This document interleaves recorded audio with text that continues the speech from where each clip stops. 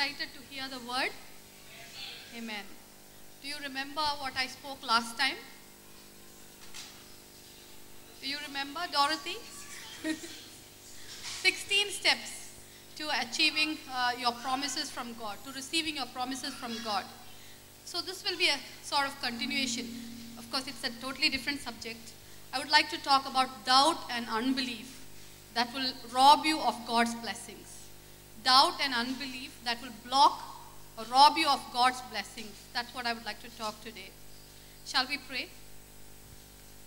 Heavenly Father, we come before your holy throne with great expectancy, Father. Lord, this evening we want you to talk to us, O Lord. We want you to show us what's robbing our blessings, O Lord. And we want you to speak to us, O Lord. I just pray that our minds will be alert, Father. Our hearts will be receptive, Father God, to receiving your word, Father God. Every disturbing spirit, we bind you and we render you powerless in the name of Jesus. And every plots, plans, assignments of the enemy against this meeting, we cancel it in Jesus' name and we bind those forces. Lord, let your spirit be released, Lord. Let your anointing flow, Lord. Touch hearts, Lord. Change lives this evening, Father God. Lord, I just pray that you would use me, Father God. You will just speak through me, Lord. Let your thoughts be revealed this evening, Father, in Jesus' name. Amen. Unbelief and doubt that robs you of God's blessings. How many of you know that God wants us blessed? We sang a song which says, God wants us free. God wants us free. God wants us to be blessed. Maybe religion has taught us that God doesn't want us to be blessed. But nowadays, everybody knows that the truth has been revealed. Most of the Christians know that God wants us blessed. He wants us to be blessed in every area. He wants us to be free in every area. It is His idea that we should walk in health. It is His idea that we should walk in prosperity. It is His idea that we walk in freedom. It was God's idea that the children of Israel go to a land flowing with milk and honey. It was nobody else's idea. They didn't even know that a land flowing with milk and honey existed. It was God's idea that they go to a land flowing with milk and honey and enjoy such a wonderful place. It was God's idea. It's God's idea that we walk in prosperity and blessings. There are 33,000 promises in this Bible, and God wants us to claim each and every one of them. Each and every promise in this word of God, if you will claim it, it will take place in your life. If you will believe it, God will give it to you. God didn't keep these promises so that, just so that the book will be so big.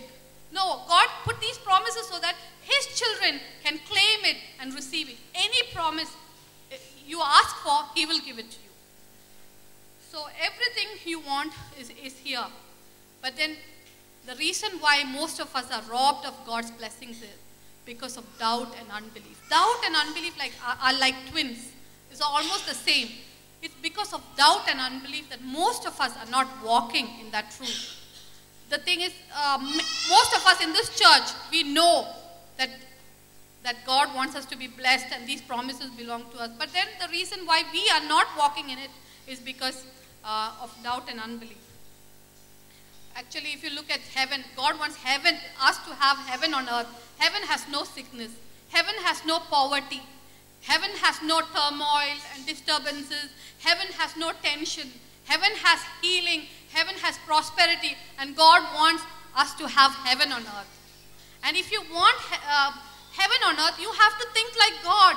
You have to believe God's word. If you want healing on this earth, you have to think healing. If you want prosperity, you have to think prosperity.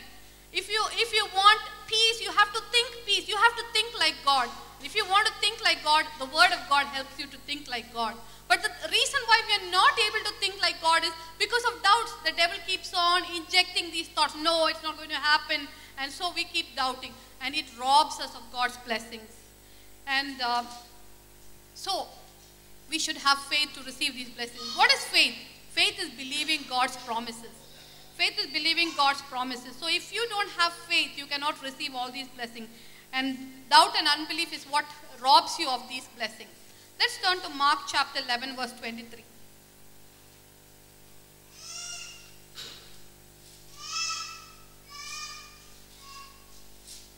Mark chapter 11, verse 23. 22 says, have faith in God. Jesus is saying, have faith in God. Actually, the Greek translation says, have the faith of God. God will not tell you to have anything which He hasn't given you. He tells you to have something which He has already given you. If He hasn't given to you, He's not going to tell you to have it. You have faith. When you got born again, a measure of faith has been deposited in your heart and you can develop it. So it says, have faith in God. For assuredly I say to you, whoever says to this mountain, be removed and be cast into the sea, and does not doubt in his heart, but believes that those things he says will be done, he will have whatever he says. Did you notice in the middle of this scripture, it says, if he does not doubt in his heart. It's in the middle of the scripture. So if you want anything from God, if you do not doubt, you will have it. So the next scripture says, therefore I say to you, whatever things, what a beautiful scripture, whatever things you ask God, when you pray, believe that you receive and you shall have them. Whatever things. But then it depends on whether you doubt or not. If you do not doubt, I request you all to be attentive and not to look at the children and be distracted. Just be attentive, because you will miss God. If God is speaking to you, sometimes you may have a problem, and if God is speaking to you, you will miss God, because God speaks from this pulpit. Whoever stands in this pulpit, God will speak. So if you get, the devil's trick is to distract you so that you miss God for that problem of yours. Then he will help you he'll make you focus. But you will miss that point. So here it says that if you do not doubt, whatever things you ask, believing you will receive. But if you don't doubt. So doubt is what this scripture hinges on, verse 23 and 24. This, whatsoever you desire, when you pray, believe that you receive and you shall have them. It depends on verse 23. So only one thing can stop you from having this faith. That is doubt. I would like you to turn to Matthew chapter 14, verse 25 to 31.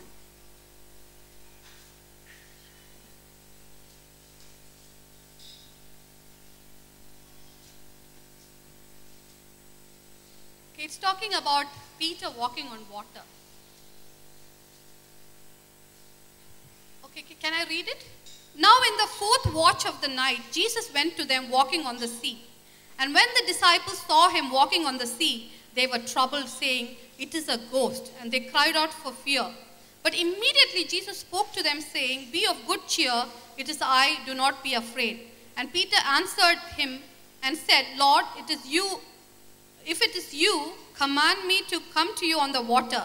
So he said, come. And when Peter had come down out of the boat, he walked on the water to go to Jesus. But when he saw that the wind was boisterous, he was afraid, and beginning to sink, he cried out, saying, Lord, save me. And immediately Jesus stretched out his hand and caught him and said to him, O you of little faith, why did you doubt? So here's a story of the disciples. Jesus had sent them on the boat, and they were in the middle of the sea. In the middle of the sea, the boat was tossed and turned because of the wind. Wind was boisterous, means contrary. It was opposite. It was coming in the opposite direction. At that time, Jesus went walking on the water. So suppose you were in the boat, and if you saw Jesus walking on the water, would you be scared? Definitely, because ordinarily nobody walks on the water. But when suddenly a human being walks on water, then suddenly, and it's night and it's windy, you'll be scared. So the disciples started crying out, oh my God, it's a ghost. And then Jesus said, no, don't be afraid, it's me. And then they were pacified. At that time, Peter said, Lord, if it's you, say the word come, and then I will come. Because Peter knew the value of Jesus' word. Jesus said his words are spirit and life. And God, when he spoke, things happened. So Peter knew that when Jesus would speak it, it would be easy for him to walk. So Peter said, if it is you, just say the word come and I will come. And Jesus said, come. And then he stepped out of the boat and he started walking on water. He walked on water. Actually, the greatest miracle on the earth took place. Peter walked on the water.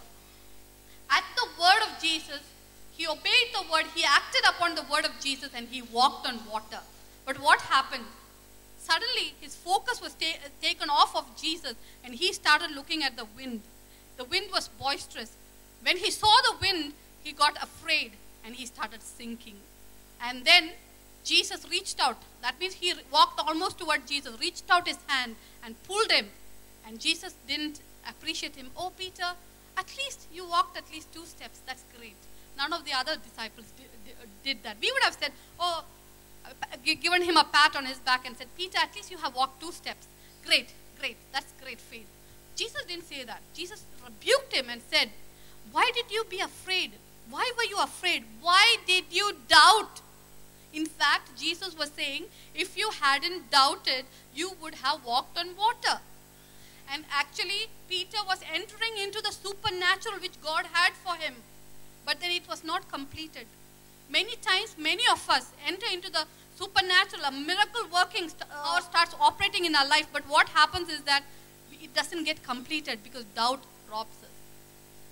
And Peter was robbed of the greatest blessing. God's desire was Peter to walk on the water. Perhaps because of that, many of us would have walked on water. But Peter doubted. Because of doubt, he started sinking.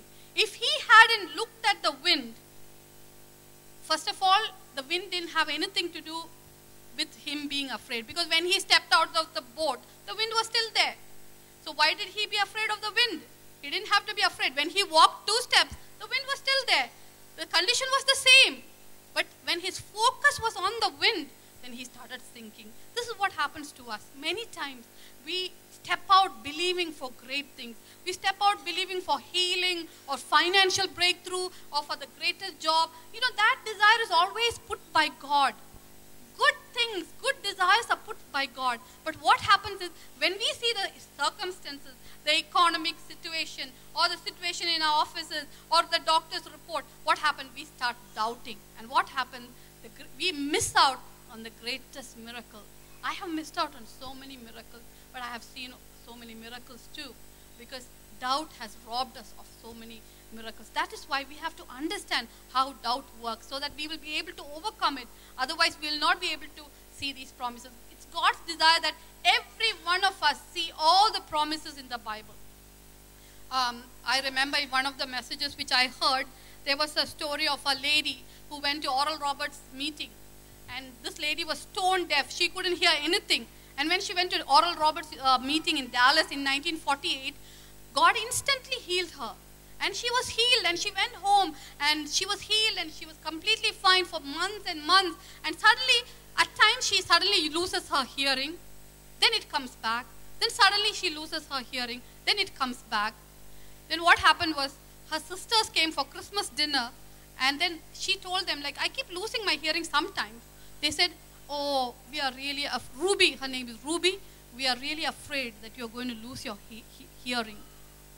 And she believed it. Within a few hours, she lost all the hearing. She couldn't hear anymore. She lost that miracle. It depends also on the people you are with. Sometimes you may receive a greatest miracle and you go to your unbelieving family or people, unbelieving friends, and then they make you, your friends matter a lot because they can affect you. What happened to Jesus when Jesus went to his hometown in Matthew, the previous chapter, Matthew chapter 13, verse 57. He went to Nazareth, his hometown, and then when he went to his hometown, people came to meet him, but they found that he was Joseph the carpenter's son. So they got offended. So you know what does the Bible say here in verse 58? Now he did not do many mighty miracles. Why? Because of their unbelief. He did not do many mighty miracles. Why? Because of their unbelief. If you look at Mark chapter 6, verse 5, same story is said there. Now he could do no mighty work there, except that he laid his hands on a few sick people and healed them. And he marveled because of their unbelief. Then he went about the villages. So in verse 5 it says, he could not do. It doesn't say he did not do. He could not do. If you take the Greek translation, it says, he tried to but could not. Can you imagine the Son of the living God, the most anointed Savior, who was anointed to set the captives free. He said, the Spirit of the Lord is upon me. He has anointed me to set the captives free, to heal the brokenhearted. He tried to, but he could not do mighty miracles. Why? Because of their unbelief. So, he could only do except a few minor ailments. In Greek, that minor means small ailments like headache, flu. And few people were healed. He could not do mighty miracles. Why? Because of their unbelief. And because of their unbelief, this city of Nazareth, this town, was robbed of God's greatest blessings. The lepers were robbed of their healing. The blind were robbed of their sight. And many people, the crippled, were robbed of their deliverance. Many people were robbed of all this. So look, can you see that? Can you see that what unbelief could do? Unbelief couldn't even make Jesus do anything. Jesus couldn't do anything. Then can you imagine what we could do? So unbelief is that dangerous. It's the greatest enemy of Christians because it will rob you of all God's blessings. And this is what the devil peddles and brings to your mind. He could not do any miracles. He tried to but could not. And that nation was missing on God's blessing. You know, nations will be robbed of God's blessing if they walk in unbelief. And it will affect other people. For example, the children of Israel, when they were crossing, they were supposed to go to the promised land. When they reached Kadesh Barnea, a place called Kadesh Barnea, when they came there, they sent 12 spies to spy the land. And 10 of them brought bad reports. But Caleb and Joshua, they believed that they could take the land. But because of the 10 people who brought bad report, and because of the other people, the nation, Joshua and Caleb could not enter. They had to wait 40 more years to enter, even though they believed. So the unbelief of your church or your nation or your family really affects you. Or who you hang around with. If you hang around with unbelievers or believing believers but unbelieving believers, it will affect you. Because see how nations were robbed of God's blessings. So Peter, when he took his eyes off Jesus, he started thinking, we should, when we are believing God for something, focus on the word of God. Just keep on focusing. Don't focus on the circumstance. If you're believing for financial breakthrough, or if you're believing for a great job, or if you're believing for college admission, or whatever you want, just focus on the word of God. Because outside forces will tell you that you cannot have it. You cannot have it. But you just keep focusing on Jesus. As long as Peter focused on Jesus, he was able to walk on water. The greatest miracle no one had done is supernatural. He was able to walk on supernatural. But the moment he took his eyes off Jesus, he started sinking. It was good that Jesus reached out his hand and pulled him out. But most of the time, they sink. God just allows them to sink and come to heaven early. I remember Arun's aunt, when she was diagnosed with cancer, I called her. I said, see, let's plan things. You've been diagnosed with cancer, 3rd stage. Let's do one thing. These are the things. Open your Bible. Take the scriptures. Go to the concordance. Find the healing scriptures. Listen to the word. Don't focus on the doctor's report. Just keep focusing on the word of God. Keep confessing it and meditate on it. See yourself being healed. I sent her tapes and books. I sent her lots of books. And then she started doing that. And then I asked her, what's your routine? What do you do? Because there's no time. Then she said, I wake up in the morning, I sing and sing. I said, singing is not enough. You need to worship God. That is the most important thing. But you have to listen to the word of God. Keep focusing on that. See yourself. She started doing that. And in a year's time, all cancer was removed from her body completely. No trace of cancer. And she was free. And then her hair started growing. And then her daughter to another child. To a child. And then slowly her focus changed. And then the cancer came back again. At this time, she started doubting. And what happened is, she started doubting. She couldn't focus on the word of God. And cancer took her life. Cancer took her life. Another lady, I will tell you, Norval Hayes was talking about this lady. Her name is Jerry. She got healed from cancer. in a miracle service. And every time, from the time she got healed, the devil was going on telling her, you're having cancer. He's trying to put it. But she resisted it. But one day, she could not resist it anymore. It was all over her body. And she called Norval Hayes, saying that I feel that cancer coming back, but I want to resist it, but I can't do it. Can you come? So he said, I'm coming. He came, they locked the living room, and they started worshiping God, and they started claiming and rebuking the devil, resisting it. And after a while, all the symptoms left, and she's still alive. See, Satan can bring back the symptoms. That's how doubt comes. He can bring back the same situation back to you. That's how doubt and unbelief comes. But if you would keep focusing on the word will never fail. Jesus said that, Sam says that forever your word has been settled in the heavens. And God said he will not alter his covenant, his word. And not even a single dot or whatever will not be changed from the word of God. Heaven and earth may pass away, but my word will not pass away. You can depend on the living word of God like you would depend on your life. On God. I mean, you cannot even depend on your life. So it's so very important that we do not doubt. If you're believing for something, many of us have many issues in life. Maybe you want a job, maybe you want to get married, or maybe you have family issues, or maybe you want a child, or maybe you are looking for a promotion. It doesn't matter what it is. God has promises. God wants you to be free. God wants you to get the best. At that time, what do you do? Like 16 steps we were discussing last time. What do? You find the promise pertaining to your situation. You take it and you meditate on it and you believe and keep thanking God. You believe and keep thanking God. You believe and keep thanking God. Refuse to look at the circumstances regardless of how long it is taking. Keep thanking God, confessing. It will take place. I remember in one of the messages, Brother Hagin was saying that he used to go to Fort Worth to minister to one preacher. And then whenever he went there, that man didn't know much truth. So he had been ministering for the past 40 years. This man was a pastor for the past 40 years. It was recently only when Brother Hagin was preaching on healing that he heard about healing.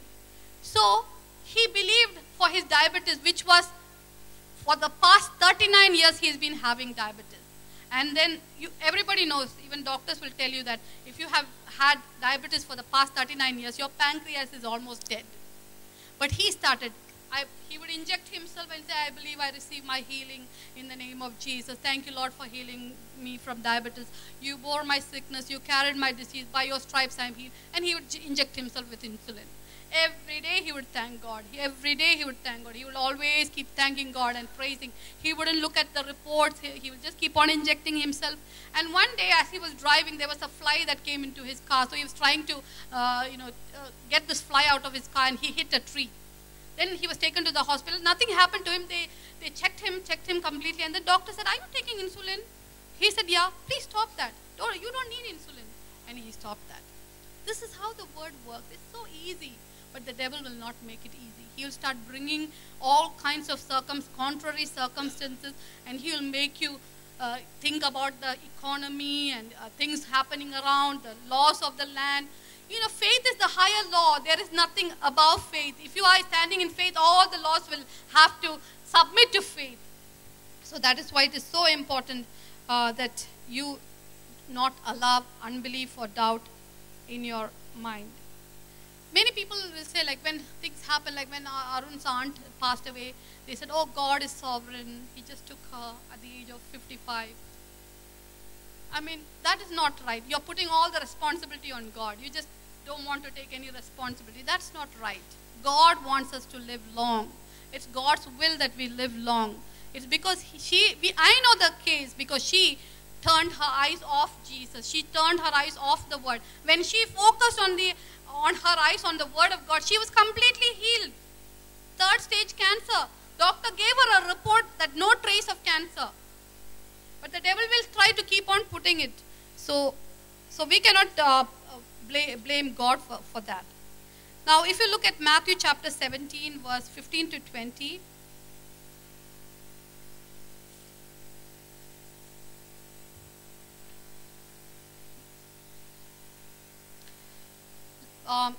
This is about when Jesus took his 3 disciples to the Mount of Transfiguration, and the rest of the disciples were at the foot of the mountain. And when Jesus came from the Mount of Transfiguration, he found a man who had a son who had epileptic seizures. And the man came running to Jesus and said, Master, can you heal my son? Because your disciples couldn't do it. So the moment Jesus heard that his disciples couldn't do it, this is what Jesus said. He said, "O faithless and perverse generation, how long shall I put up with you? How long shall I bear with you? Bring him here to me." So after that boy was brought, he was healed. On the way, these disciples asked, Jesus, why couldn't we cast out the devil? Why couldn't we? Why did they ask that? Because they were already casting out demons. Otherwise, they wouldn't ask. If they were not casting out demons, they wouldn't ask this question. In Matthew chapter 10, Jesus had given all authority to the disciples and blessed them and given them authority to cast out demons in Matthew chapter 10. From then on, they've been casting out demons. That is why they asked Jesus, why couldn't we do this one? And Jesus said, because of, verse 20 it says, because of your unbelief. For assuredly I say to you, if you have faith as a mustard seed, you will say to this mountain, move from here to there, and it will move. Nothing will be impossible for you because of their unbelief. So the disciples who followers of Jesus, the ones who walked with Jesus, heard Jesus, saw Jesus casting out demons, they were robbed of God's blessings in their ministry walk because of doubt and unbelief. Then imagine us, how careful we have to be. So it is very important that we shouldn't let doubt and unbelief, this thief, from robbing us of God's blessings. I remember one story which Brother Hagin was saying. He was saying, even Joseph Prince was the other day saying about this. He was saying that one day Jesus visited Brother Hagin. Brother Hagin had maybe about 54 or I don't know, more than that visitation from Jesus. See, you should know that in those days, in the 1940s and 1950s, nobody knew about faith. Nobody thought about faith. Nobody knew the word of God like they know today. So Jesus had to visit Kenneth Hagin and teach him a few things. And once he had a visitation from Jesus and he said, I'm going to give you a special anointing for healing. So when you place your hand on one side of the person and the other hand on the other side of the person, if the fire of God goes from this hand to the other hand, that means there is a demon. That's not a sickness, but it's a demon. You have to cast it out. But if the fire doesn't go anywhere, but it stays in your hand, that means it's a sickness. So you just pray the prayer of healing and that person will be healed. So he knew this and he started doing it. Whenever he prayed for somebody, he'll put one hand on this shoulder and the other hand on that shoulder. And when the fire of God jumps from this hand to the other, he could feel it. Then he knew that it was a demon. So he would command the demon to come out of him. So one of these meetings, there was a man with spinal TB. That's what they said. His back was stiff as a board. He couldn't bend or do anything, just stiff as a board. And he came to Brother Hagin and he said, like, my back is stiff as a bone. He's just 20 years old. And Brother Hagin prayed. He put his hands and then fire was jumping from this hand to the other, which meant that was a demon. So he told that man, in the name of Jesus, I command this demon to come out in the name of Jesus. And then he told that man, okay, now see if, he used the word if. You know, our words are very important. He said, if you can stoop and touch your toes. But that man couldn't. So again, Brother Hagin put his hands, again fire was going from this hand to the other. So he said, in the name of Jesus, come out of him. And then he said, now see if you can stoop down and touch your toes. He couldn't. Third time, he did again. Come out of him in the name of Jesus. Now see if you can stoop down. He couldn't. So normally after 3 tries, you don't stay with a person. So he just stepped out and moved to the pulpit area and he was bending his head. The next person came, but he was ignoring that person. He was bending his head and he was thinking, wonder what happened. I mean, why didn't that go? So when he lifted his head up, suddenly Jesus stood in front of him. He could see him as plainly as I can see you. And he pointed his finger, almost touching his nose at Brother Hagin. And he said, I said in my name the demons will go out. And he said, yes, Lord, I know that. I did it, but I said I cast them out in your name, but they didn't. Again, he pointed his finger. I said in my name, when you cast them out, they will go. He said, yes, Lord, I know that. I did it, but they didn't go. Then again he pointed his finger. This time, his eyes was like lightning flashing out of his eyes. And Brother Hagin said, I knew exactly how Jesus looked when he drove the money changers with a whip from the temple. Exactly how he looked. Because that is how he was like stern. Like his voice was a little angry or, curt, you can say. He said, no, Lord, I know they would, but they didn't. Yes, but I said they would. He shouted and said, I said they would. And he disappeared. Suddenly, he got it. And he called that man again. So whatever conversation Brother Hagin said the church could hear, but they couldn't see Jesus. And he called that man again and he said, you evil spirit, in the name of Jesus, you have to go. And I command you to go in the name of Jesus. Then he said, now stoop down and touch your toes. And he was able to touch his toes. He said he would have been robbed of God's blessing if he hadn't, if Jesus hadn't intervened. And that man would have been robbed of God's healing. The thing is, we are responsible. When God has called us as ministers, we are responsible also for the healing of other people. If our faith doesn't work, it doesn't work for the people too. And Brother Hagin was saying that, Jesus had to point it out to him. Many people are robbed from God's blessings this way because we don't see it. We doubt. So that is why it is very, very important that we should believe. We should not doubt. Our words are so important. Have you noticed Jesus is irritated at unbelief? He gets angry at unbelief. He has always rebuked unbelief and doubt in the Bible.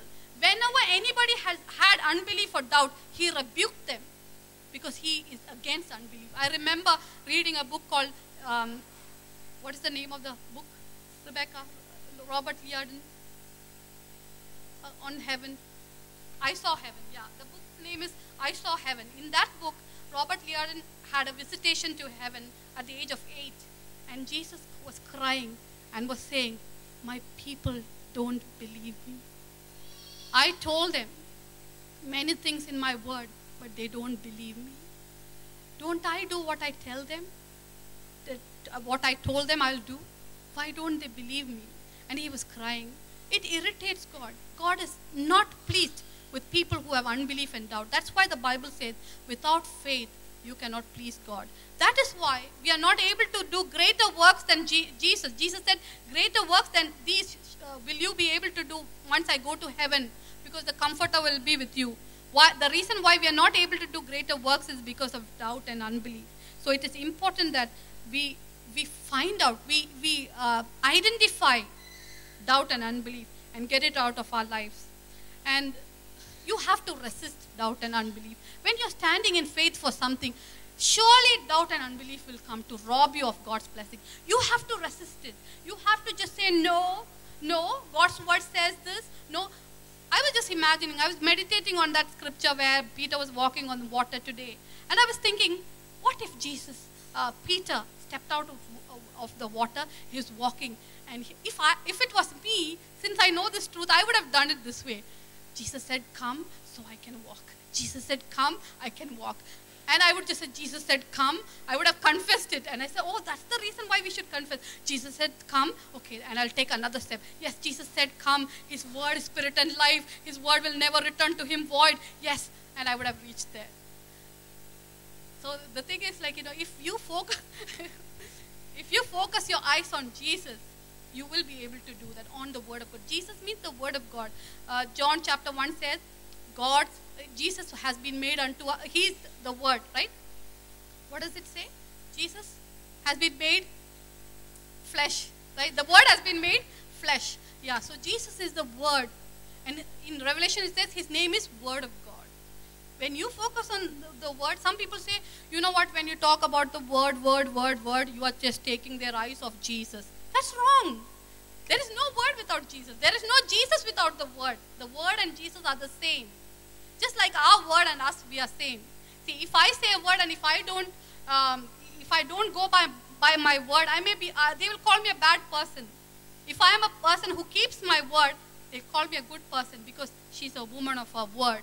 The thing is, our word cannot be separated from us. Same way with Jesus. So that is why, I mean, how many of us want to walk on water? I'm not talking about walking, literally walking on the sea. I'm talking about impossible situations. Don't you want to walk? Jesus wants you to walk. He will back you up. Peter just said, bid me come. And he said, come. He was backing him up. But then, the only thing that can rob us is doubt and unbelief. When I was believing God to go to US last vacation, I decided almost I gave up. I was thinking, oh, it's okay. We can go to India or some other place. And Arun had said we'll go later on to North Carolina or someplace. I just wanted to give up. But I thought, if I give up, Jesus will not be pleased. That's why I didn't give up. So the thing is, we should not give up. We should focus on the word of God. And if you look at the centurion, see, when Jesus went to Nazareth, to his own hometown, the Bible says he marveled at their unbelief. He was shocked, marveled, how could anybody have such unbelief? But when the centurion, who was not even a person with a covenant with God, came and said, Lord, I am also a master. I tell the servant to go and he goes, and the servant he comes. So you don't even have to come to my house. You only have to speak the word and my servant will be healed. And Jesus marveled at his great faith and he commended it. He appreciated. But great faith will take you full way and you will be able to see the full result. So I just wanted to talk to you about how faith works. Because if you do not doubt, you can see the most impossible situation happening. I will tell you about Brother Hagin. At the age of 17, 18, age of Nihal, he was bedridden with an incurable heart disease and a blood disease. He was bedridden. Every day they would be making plans for his funeral. I heard the whole story. I was shocked. And he was saying that, he said, I have not given full details of the story, but I want to tell you, this is how faith works. I was really encouraged by that story. He said, every day they would talk about my funeral, and my mother came and said, son, for your funeral, what song do you want us to sing? Then he said, will this song be enough? Then he said, yeah, it will be okay. After all, I won't be there to listen to it. Then, whom do you want to pray? He said, they were really encouraging. That's what he said. Can you imagine coming and talking to him? Son, whom do you want to preach? Do you want that reverend to preach or this reverend? It doesn't matter who, after all, I won't be there. Then he said, okay, where do you want to be buried? Do you want us to bury with a family site or wherever? He said, I guess that will not be a problem because after all, I'm not going to see it. So these are the things he was hearing, and the doctors would say, just be patient, son, just a little while and you will be free. And then he would just think, imagine talking to him, and he is a young boy, and then he would look through the window and he will see the winter and the summer coming by. He'll just see all this through the window and he will just see his grave. And then he'll see during the winter all the leaves falling on his grave and somebody sweeping it off. And then he will see winter and all the snow coming on his grave and somebody clearing the snow from his grave. He would just see his death day and night. And that's when he found Mark chapter 11 verse 23.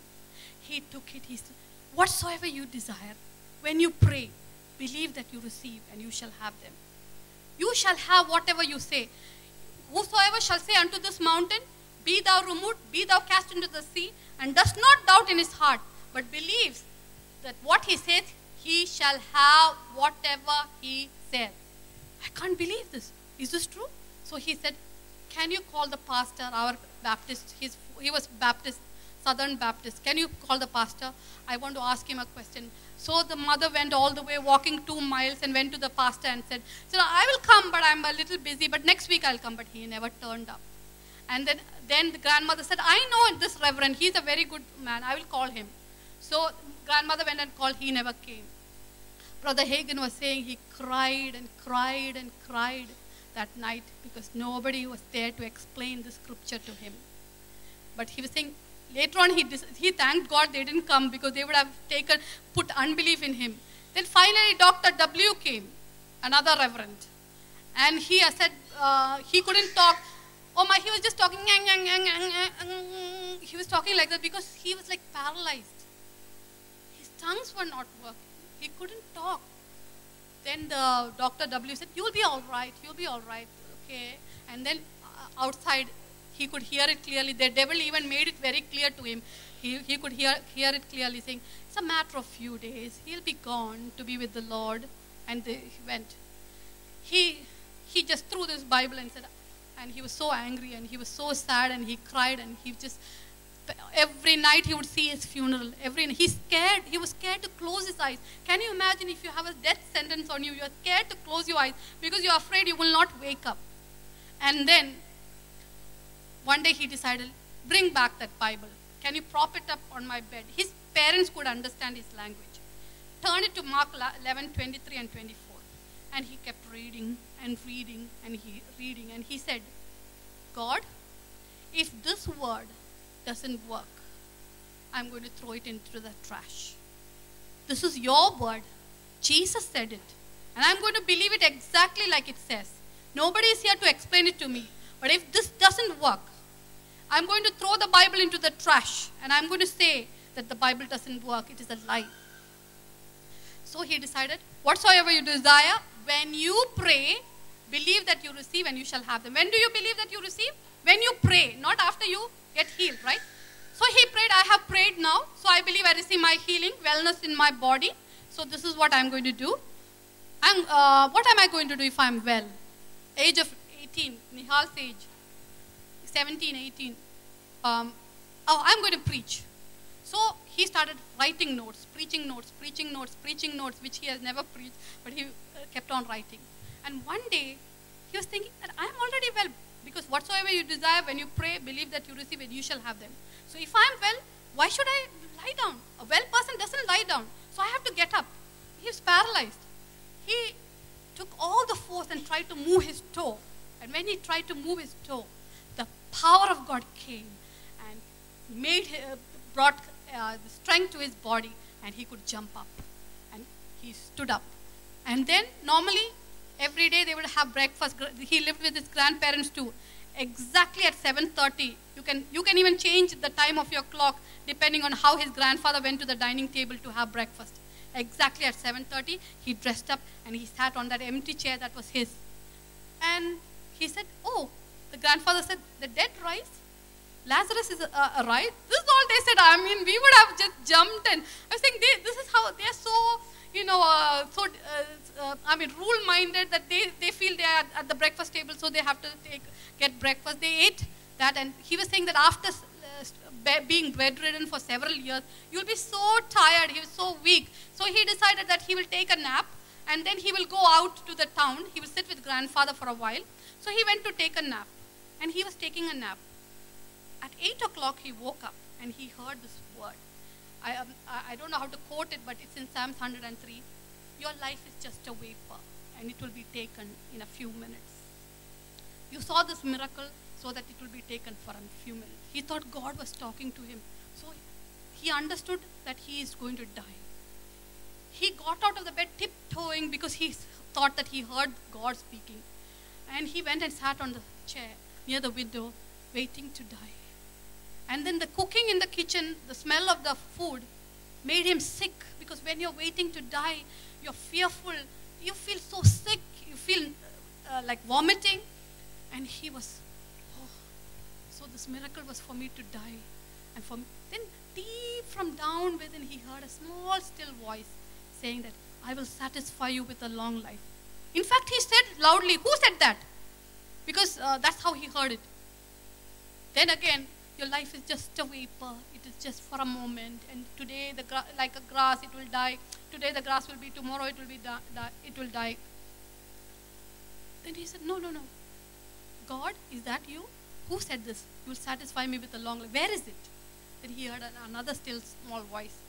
Psalms 91. Can you imagine the miracle God gave? The devil was stealing it from him, trying to steal from him. He did not know anything through doubt and unbelief. He did not know anything. He believed every word he heard was from God. But he was careful, and then he heard this voice. Imagine, he was almost 6 hours sitting there. He was not eating anything. And then he heard this. It's Psalms 91. He quickly